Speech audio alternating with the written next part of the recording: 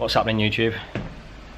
It's a glorious day, as you can see. To start off this video, I'm going to do a little quick mod, a little quick service item, you could say. The air filter on the car is looking a bit past its time. It's looking a bit crusty, it's looking a bit dirty, and it's just not the same colour as when I bought it. It was blue, it now looks a bit green. And when we got the turbo kit, it did come with a cone filter, but we didn't fit it at the time because it was a bit big. Required too much thought with everything else going on, pretty much. So I went out and I bought this blue mushroom filter, got that in, did the job, happy days. But as I say, it is looking a bit crusty, so we're gonna get rid of that and get this red cone filter in. It's gonna require a bit of chopping of the induction part, but we should be able to get it in. So we're gonna start with that right now.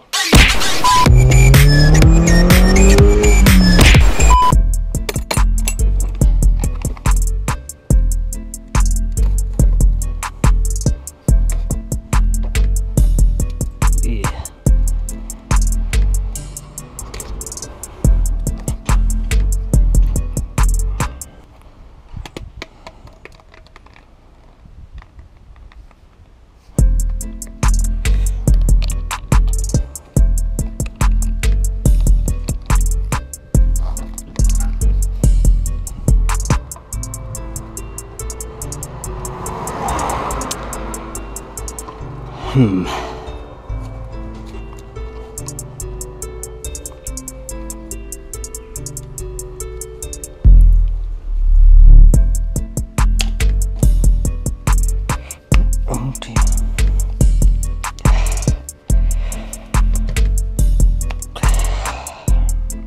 Fuck's sake.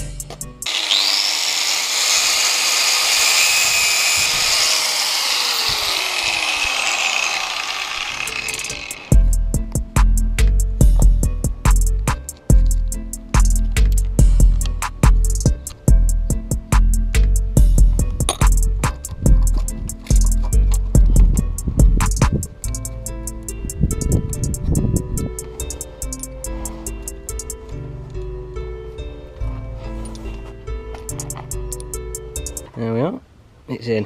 I did end up bending it a little bit, but no bother. It means that this dirty, horrible, crusty thing is out of the way, so it can only be good.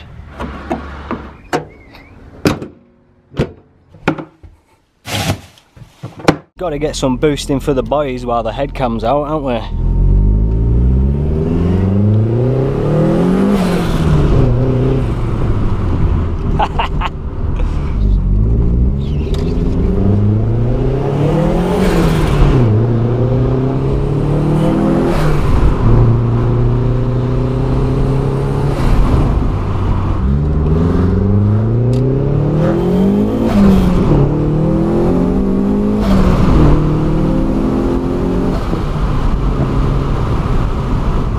Never gets old. This gets old though.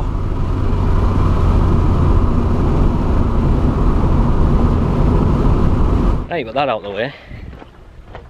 Time to get on to the meat of the video. The reason you all came. The reason the title and thumbnail says what it says. And I think for it, because it is such a nice day, we'll have a change of scenery. Mainly because I can't be arsed setting up all my lights and shit. So this will work. It's alright, isn't it? There might be a little bit of noise from pesky neighbours and whatnot, but we'll just have to let that slide. Right, so what car is going to replace the MX-5? That is a very good question. I'll start by telling you what sort of things I want from the next car, what sort of price range we'll be looking at, etc, etc. Now initially I did want a car that had some mod cons, so your cruise control, decent seats, aircon, decent sound system, stuff like that, stuff that makes it just nice to live with, that is also moddable. Obviously it has to be Japanese, preferably rear wheel drive, although in the list of potential cars that I chose there is rear wheel drive cars, there's also 4-wheel drive cars, and there is also a cheeky little front wheel drive car. I'm staying open to possibilities. Budget is hopefully going to be around 8k. Some of these cars on the list are above that, some of them are around that, some of them are lower than that. But if I found the right car and it is more than that, then I'd just have to find a way to make it work. That all being said, we'll jump into the first option, which is a car that I've wanted pretty much since I knew what cars were, and that is a Subaru Impreza WRX STI. And that is a B. Suddenly not sure about this filming outside malarkey. It's gone, it's fine. So the Impreza, as I said, it's something that I've wanted for a long time. The one that we would be going for would be the hatchback shape. The hatchback shape was the model that started to come with your mod cons like cruise control, stuff like that. 300 brake, right out the box, already boosted. Save some time there. And like I said, it does have that sentimental value, if can you call it that? Is it sentimental if you never had one? Nostalgia. Is it nostalgia? I've always wanted one, but the drawbacks of the Subaru, for a decent one, it is starting to creep away from that 8k budget, and also the mods are pretty expensive, which I think I'm just gonna have to sort of learn to deal with, because coming from an MX-5, where stuff is very cheap, to the next tier of car, if you will, stuff's bound to be more expensive, but it does hurt a bit when you're looking up spoilers and it's in the 600-700s. So the next car would be a Mitsubishi Evo. Which Evo, I hear you ask? Probably be a 7, because Too Fast, Too Furious. Alright, let's see what this thing can do.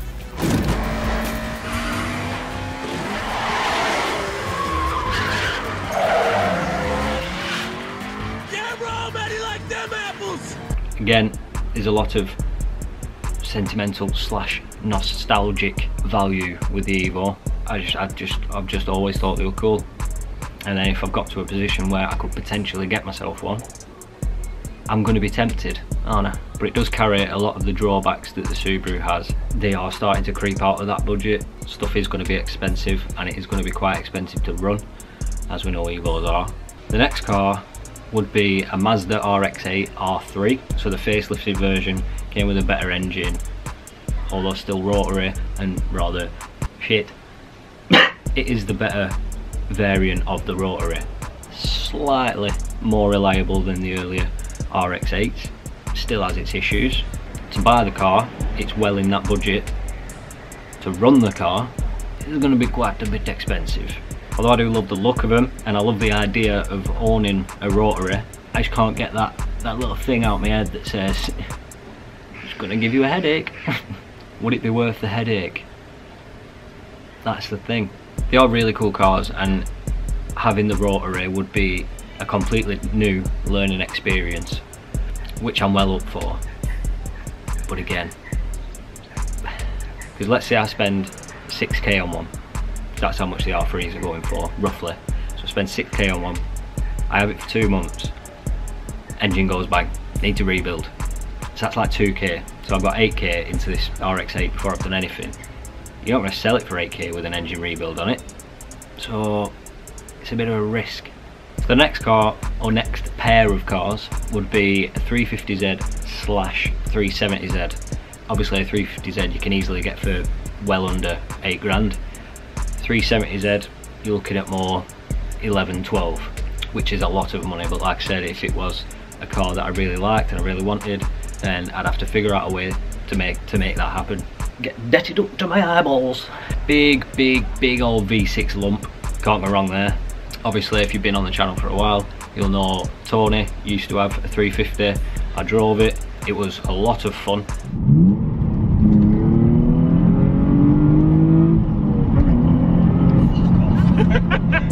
I do really like them. I love the like Japanese muscle car-y feel that they have.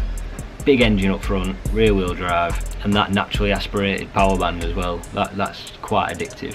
But again, both the 350 and the 370 both share the downfall of the other cars, which is how much the mods cost for the cars. I found a really nice example of a 370 online, and it had a carbon lip, carbon skirts, and a couple of carbon spats on the back bumper. I'll just do a quick Google, see how much they cost. it was £2 worth of carbon fibre. Yeah, they look really good. £2 good? So that's the major drawback with them. And then also power mods, because it's not a boosted engine. To get power out, there's not that many things you can do. Yeah, obviously there is, but without getting into silly money again, there's not that much you can do. And if you do want to boost it, either supercharge it or turbocharge it, you're gonna need a mortgage. The next one was going to be a Honda S2000. Obviously awesome little cars. I've always liked the idea of a Honda, but upon doing an Auto Trader search for them, the asking price for a Honda S2000 these days is just stupid.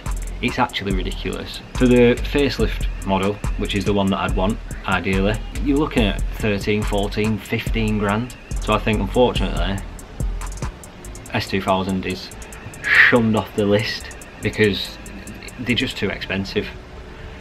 And to be honest, coming from the 2-seater convertible MX-5, do I really want to go straight to another 2-seat convertible? I want a roof. Roofs are underrated. But speaking of Honda, that does bring us to the next car, and this is the car that, since I decided to sell the MX-5, the one that I've been thinking, I think I'm going to get that one. Even though I had all these other options, I thought it's probably going to be this one, and that is a DC5 Honda Integra. Always loved them since, you know, Need for Speed Underground days.